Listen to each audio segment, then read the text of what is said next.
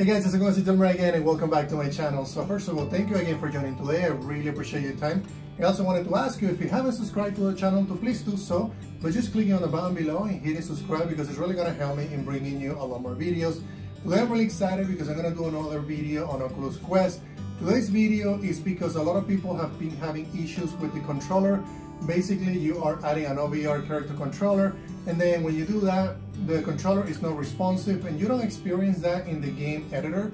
You experience that when you push your game to the Oculus device. So I want to show you some of the things that I had to do to fix that issue. I'm also going to walk you through a couple of things that we need to check to make sure that that doesn't happen. So let's jump into Unity and start working on it. Alright guys, so let me show you some of the things that I had to do in order for me to get the controller working.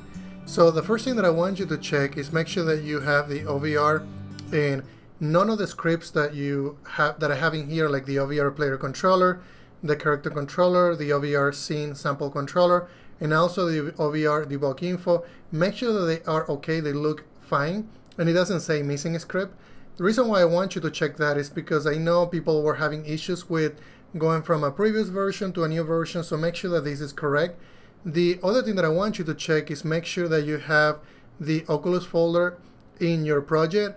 If you don't have that, that means that you haven't basically bring in the assets that you need from the asset store. So I'm using the latest version available as of today. But to download it, make sure that you go to the asset store and also look at my previous video where I walk you through this example. But I'm using the latest one available. Looks like the current version is 1.39, and that's the one that I use, and that's the one that I had issues with, and then I was able to fix it with some of the steps that I'm going to show you. So once you import it and download it, you're going to have the folder right here. You also are going to have different prefabs that I show you how to create in previous videos, so make sure that you watch those videos.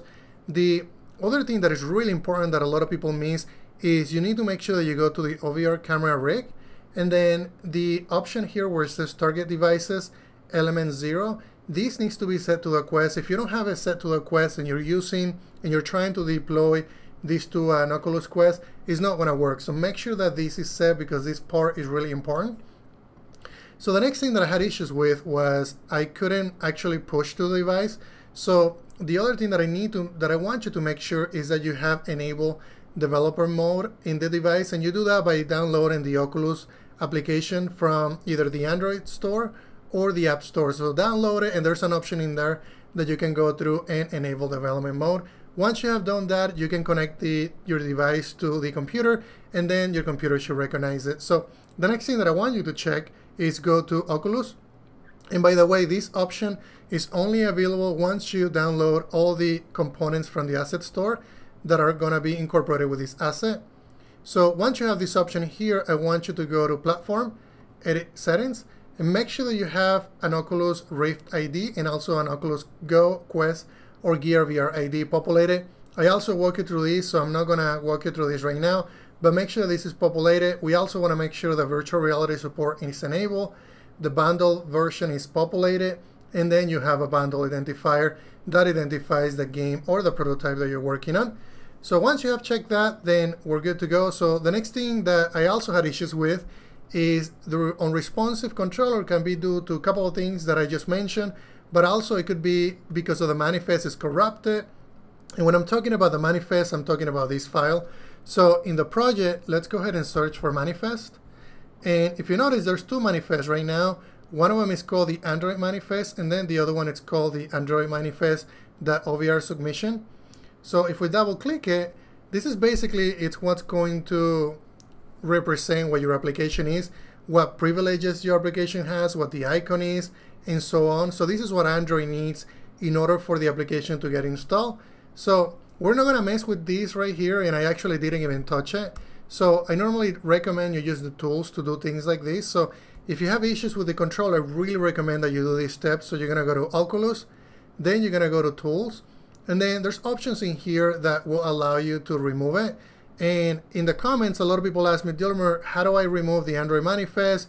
Do I delete it from the file system? And you can delete it from the file system. I just didn't do that when I had to fix this. I went to Tools, Oculus Tools, and then Remove Android Manifest.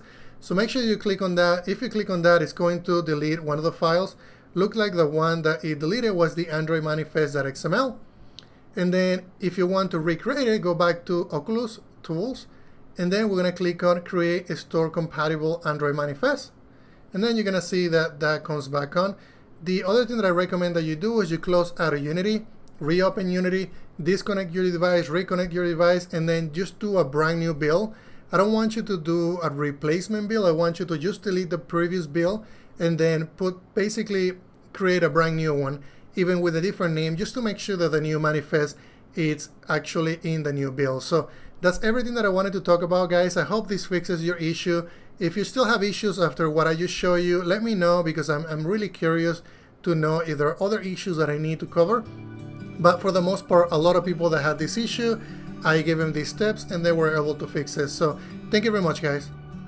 Alright guys, thank you much for watching this video. I really appreciate your time, and if you have any questions about what I just mentioned or what I just showed you, please let me know in the comments. Also be sure to check out GameDev.net because they have great tutorials and resources for game developers.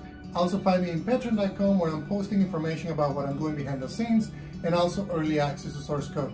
Thank you very much, guys.